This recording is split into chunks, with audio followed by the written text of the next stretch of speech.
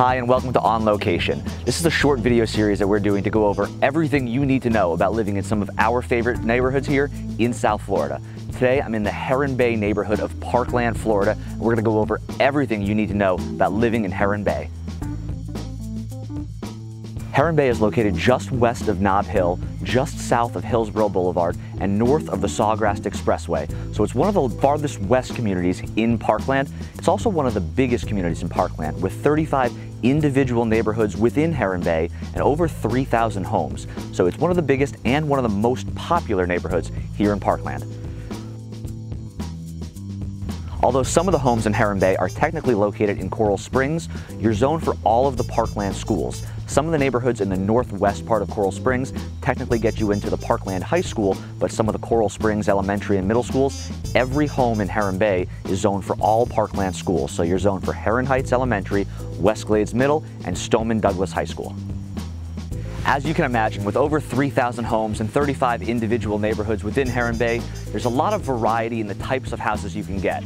There's one community that's got their condos with a one-car garage, there's a couple townhouse communities, and then there's the starter home all the way up to the multi-million-dollar mansion. So there's a type of property for everyone and every budget in Heron Bay.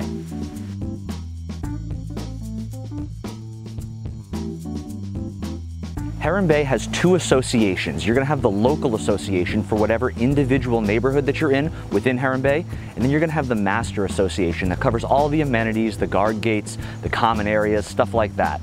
So combined, those two associations normally total somewhere between $400 to $450 per month. They may be paid quarterly, but when you break them down to a monthly basis, they're about $400 to $450 per month, depending on the neighborhood that you're in.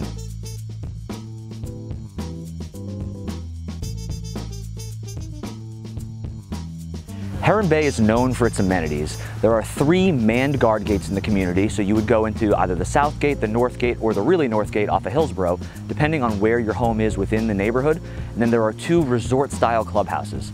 The south clubhouse has 12 tennis courts, a basketball court, playground, and it's got a lot of open space for kids to run around. There's also a small gym and a very nice pool here in the south clubhouse. The main clubhouse is even bigger, has all the amenities you could ever think of. So it's got a huge gym, it's got basketball courts, it's got racquetball or handball courts, it's got rooms you can rent out, when you take your prom pre-pictures, you can do it there. It's got a beautiful resort-style pool, and it's got a little children's water park area for the kids. So it's got a ton of amenities within the neighborhood, and it's a really, really great value for what you pay for the HOA. The golf course that Heron Bay is surrounded by used to be a public course, but it actually closed down permanently in 2018.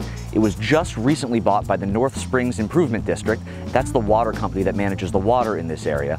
The vast majority of the golf course is going to stay open, park area, and it's not going to change the views for the residents who have a golf course view.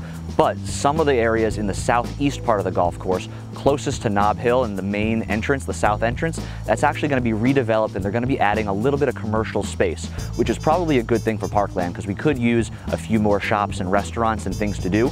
But if you're in the southeast part on the golf course, your view may change, so be careful.